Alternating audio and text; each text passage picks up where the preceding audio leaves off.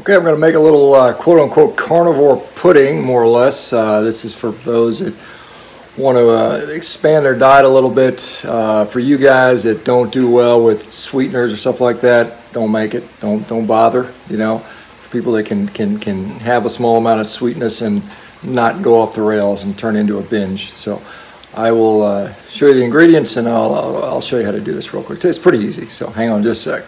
Okay, so let's get some ingredients ready. So I'm going to be doing all this one-handed, so I've kind of got everything prepared for things I need two hands for. And so ingredients, so already in the blender are a dozen eggs, and I've got 6 tablespoons of fat. You can use tallow. In this case, I'm using lard today. I know some people will be worried about polyunsaturated fats, but I'm not as concerned about that. I'll add to this. I'll add a little bit of salt here, just to help with the flavor a little bit. I'm using this red and real salt stuff. I'm going to throw a little bit of vanilla in there, just about eyeball, about a teaspoon or so. And then I'm going to use a sweetener. I'm using this monk fruit, so a couple, you don't need much, just a few drops in there. And then to that, I'm going to add some boiling water. So I'm going to boil this water here, and what I'm going to do is I'm going to put it in this cup, which has some gelatin powder in there. So there's some gelatin in there. I'm going to fill the cup up most of the way with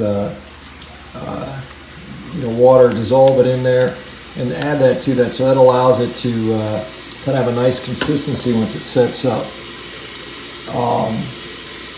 Anyway, this is going to be done in the Vitamix. It's going to make two pretty big servings. I eat all this in one day. This is 12 of my eggs that I eat a day lately, and this probably comes out to about 80% fat by calorie with the added fat in there. So that brings it up to there, and that's kind of why I do that. I'm choosing not to use dairy, as I'm kind of staying away from dairy. I'll be topping it with a little bit of cinnamon, at the top, and then we'll stick it in the fridge overnight. So this is food for tomorrow, basically. This would be in addition to the eggs, the steak, the sausages I may need on top of that. Again, remember, I'm trying to manage a relatively high-fat version of the carnivore diet right now.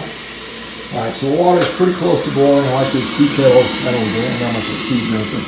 And then we'll just fill that up there and dissolve that gelatin in a decent amount of water. So this probably is, I don't know, a cup and a half or so, I guess, something like that. You can vary. If you don't have enough water, it's hard to blend because the fat is pretty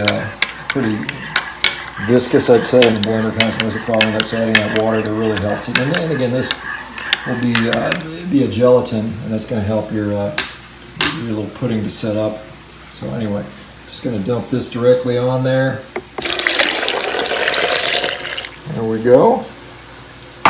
We're going to bring this over to the blender here. Set that up. I'm doing this stuff one-handed. It is a little bit of a challenge. I think I can do it.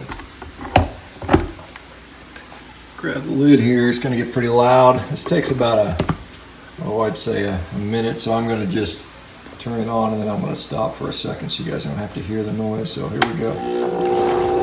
So it's not too bad, actually. So we're getting it in there. Starting to blend, and I'm just going to crank up the intensity. You want it to come out to a fairly smooth consistency, so just kind of gradually increase the speed of the blender. This is a Vitamix, so it's pretty powerful. Speed that up.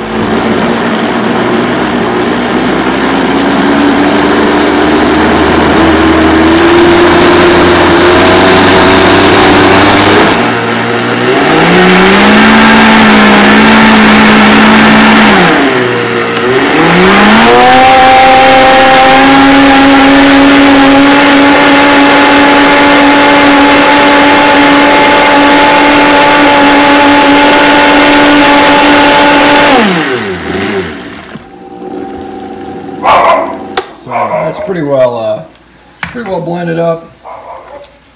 Just going to pour it into a couple bowls here now.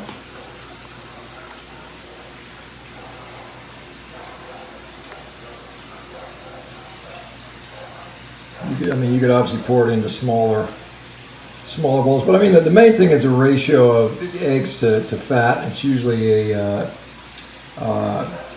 you know, 2 eggs for every tablespoon of fat is what I found works pretty well. I'm going to stop the camera for a second so I can scrape out the rest of this into here.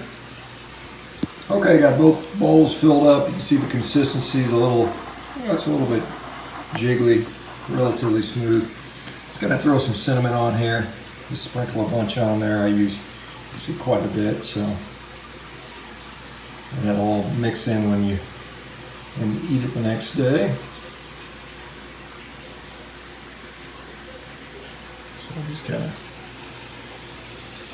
getting after it. And you can use, you know, like I said, if you want to use pasture-raised hog, you know, tallow or you know, grass-fed tallow, or you know, heritage pork, you know, for your lard. I mean, you can do that if you're concerned about some of the things. And you know, if you can't do the sweeteners, you know, maybe just stick with the vanilla and the cinnamon. Can't do that, you know, well, you know, don't do it.